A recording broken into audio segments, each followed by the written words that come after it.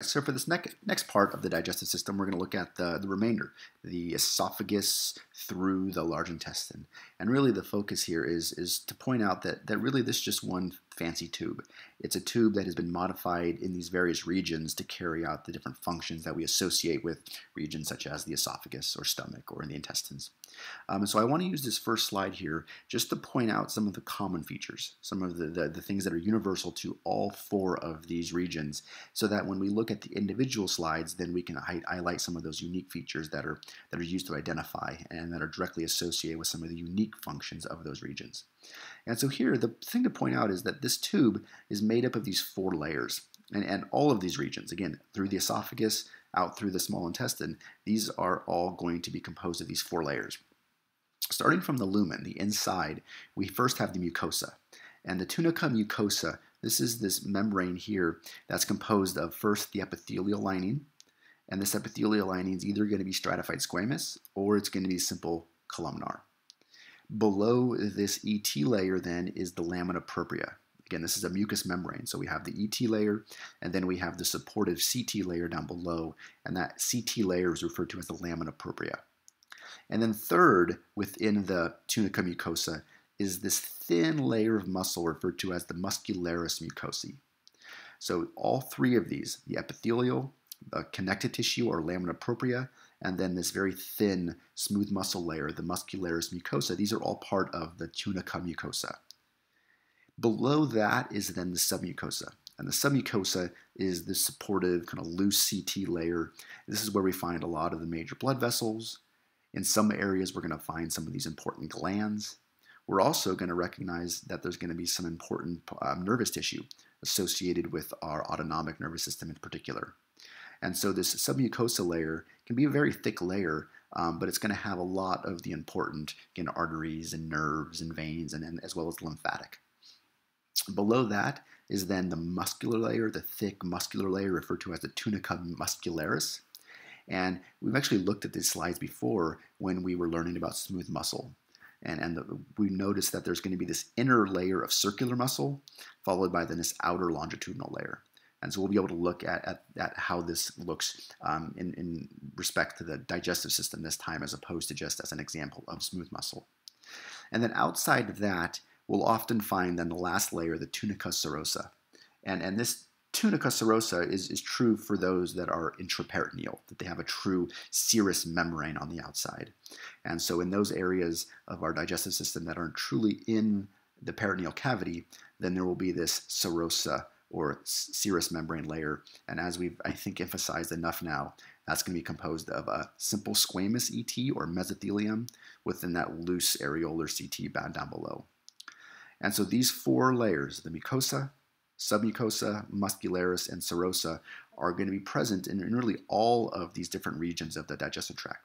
And what's going to be important is to recognize the unique features, the things that have been modified to be specifically found in those regions. And so if we start with the esophagus tends to be one of the easier ones to identify because it is the only one that has a stratified squamous ET. And so here we can see this is going to be the lumen, right? This is now the wall of the esophagus moving all the way out to the outer surface. And so once you find the lumen, you then should be looking for the epithelial lining. And in this case, it's clearly stratified squamous. It's not the simple columnar that's going to represent all the other regions. And so if you see the stratified squamous, then you know you're in the esophagus. And there are other features here that we can use to help identify, but really the stratified squamous layer is probably the best when it comes to distinguishing this from the other regions of the digestive tract. There's also going to be then the lamina propria, and so this layer right here, this is going to be that lamina propria layer, that's that supportive connective tissue layer, followed then by the muscularis mucosae. And in the esophagus, this tends to be incomplete. So you'll notice that this doesn't form a complete ring. There's this incomplete layer of muscle that surrounds the lumen here. This is still part of the tunica mucosa. So again, from the muscularis mucosa through the lamina propria, out through the ET to the lumen, all of this is that first inner layer, the tunica mucosa. Below that then is going to be the tunica submucosa.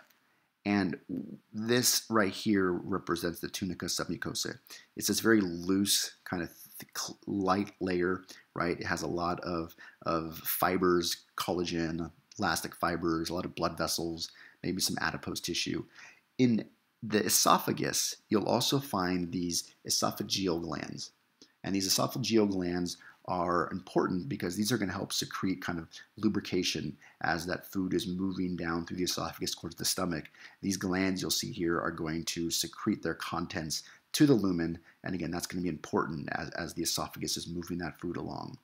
And so in the esophagus, you'll find these esophageal glands. That's going to be within the tunica submucosa, right? Often this muscularis mucosae is a pretty good visual because you have CT layers on both sides. And so the CT layers tend to be kind of lighter because of the extracellular space. And so if you see a lighter area inside that muscularis mucosa, that must be the lamina propria, whereas that lighter CT layer outside that, that's going to be the submucosa. And then the third layer here, this one tends to be very easy to identify because, again, we see kind of dense muscular tissue here. Now, in the esophagus, it's kind of unique. It transitions from skeletal muscle in the more proximal region of our esophagus to eventually all smooth muscle as you get to the distal end near the stomach.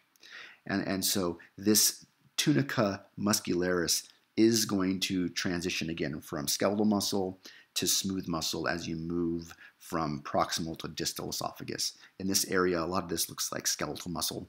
You have those kind of more patchy structures within the nuclei pushed to the very outer edge, one of those classic cross sections of the skeletal muscle. But this is the tunica muscularis, and then outside it here is going to be the outer area. Now, in the case of the esophagus, this one does not have a serous membrane, so we call this the tunica adventitia, and this is a fibrous CT layer. This is actually going to be fixing the esophagus to the surrounding connective tissue.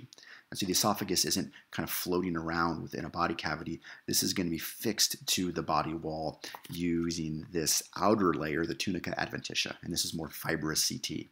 And so again, the thing to notice is the stratified squamous layer here as part of the mucosa. This is a very nice defining feature when it comes to the esophagus.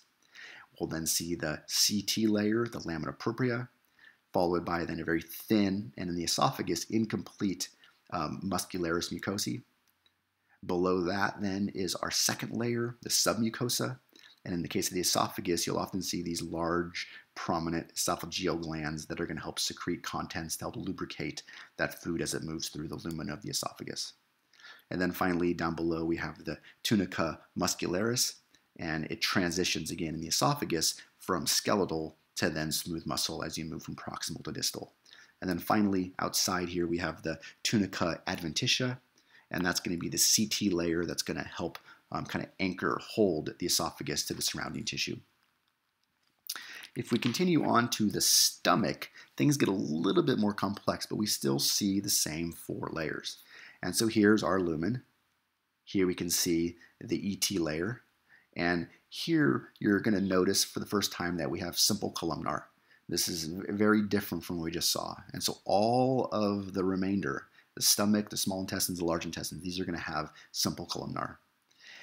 There's going to then be this very, very significant lamina propria layer. This is that CT layer. Now we're going to talk about some of the features of this here in a moment. And then we have this now complete thin muscular layer. This is that muscularis mucosa, this layer right here. And this is going to serve as a nice visual boundary between the mucosa and then down below the submucosa. And so here down here, we're getting to the submucosa. And what this view doesn't show would then be the various muscle layers as the tunica muscularis and then eventually the outer layer. Now there are two different regions of the stomach that we're having you look at with the histology slides.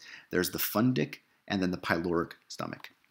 This is the fundic stomach, and what we can notice here is that there are these pits, right? So there's the ET layer, the epithelial layer on the surface, isn't just one continuous ring. There are these little extensions, these pits, these gastric pits that extend down. And more importantly, at the end of these pits, they continue down as then gastric glands. And these gastric glands are all of these kind of pink and purple structures here. These are all cells that are going to be secreting these gastric fluids up into these gastric pits and eventually out to the lumen. And so these gastric pits, in this case, they tend to be quite shallow in the fundic stomach within a very, very prominent gastric gans below. Now, if we look closely at the ET layer, you can see, hopefully are convinced that this is a simple layer. This is that simple columnar layer. You can see here the simple columnar layer within these gastric pits that extend down only a little bit. Below that is then where you found these gastric glands. And so these glands down here, these are all really continuations, although very narrow continuations of these gastric pits. You'll notice in these gastric glands, there are two really obvious cell types. There are these pink ones with a very prominent nucleus in the center, and then there are these purple ones that seem to be more granular. If we look closely at this, here they are. Here are those nice round pink ones with a very, very large prominent nucleus right in the center. These are called parietal cells. So the pink ones, the nice spherical pink ones with the nice central nucleus, these are the parietal cells. And these are the ones that secrete the hydrochloric acid, as well as this molecule called intrinsic factor that's important for the absorption and digestion of a vitamin. But in particular, these are the ones that are secreting the acid, hydrochloric acid, that is going to provide that really low pH to the stomach. And so the parietal cells are the ones that are pink and circular with a very prominent central nucleus. The other ones, these are the granular ones. These are called chief cells. And these chief cells, again, you can see nice nucleus, but you see a lot of granules throughout. And these chief cells are going to be the ones that are secreting some of the enzymes, particularly enzymes associated with pepsin and lipase. These are enzymes involved in protein and lipid digestion. And so the chief cells, if I go back 2 slides, the chief cells are the kind of the darker purple ones that have a lot of granules, whereas the parietal cells are these nice spherical pink ones with a very prominent central nucleus. These are both only found in that fundic region of the stomach. So if you see the parietal cells and you see the chief cells, then you know you're going to be within the fundic region. Whereas the other one, the pyloric region, this is not going to have either of those. And so the gastric glands are really just going to be lined with these mucus-producing cells that help protect the surface of the stomach. So these mucus cells that line this, these are going to be secreting mucus that's going to help kind of protect the surface from the very acidic contents produced by the other ones. So the pyloric region, in here, we can see there's the gastric pits, and we can see these gastric pits tend to extend down maybe halfway through the lamina propria. And down below, we don't see any of those nice, obvious parietal or chief cells that we saw in the fundic region of the stomach. Again, down below, we have the muscularis mucosae, and then we get into the submucosa where we see blood vessels and nerves and all sorts of other tissue.